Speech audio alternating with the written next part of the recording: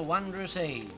March, the one-time little wayside station in Cambridgeshire, has become a huge railway sorting and distributing centre, where thousands of wagons of minerals and merchandise are reshuffled into new trains. This is just a small section of the newest railway robot, which with its electrically controlled sidings covers over 100 acres. Scientific research and inventive genius have here combined to provide the means to sort a 60-wagon train into 40 sidings in 6 minutes. Into this control tower, day and night, are shot instructions for the breaking up and making up of new trains.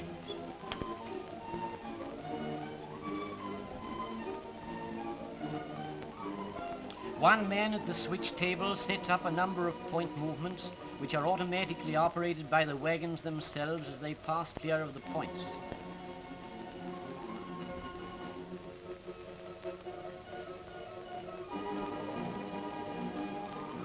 A novel form of brake called a retarder is worked from the tower.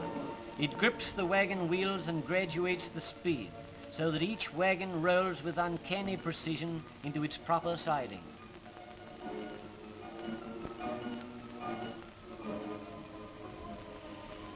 To walk up and down these long sidings would make a pretty tiring day, for it would mean a stroll of 30 miles.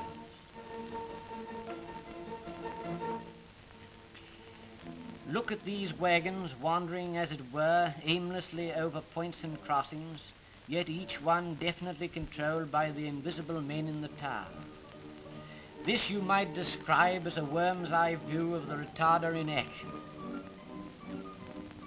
And so, power and progress in transportation is day and night keeping the wheels of industry turning, and ever more quickly.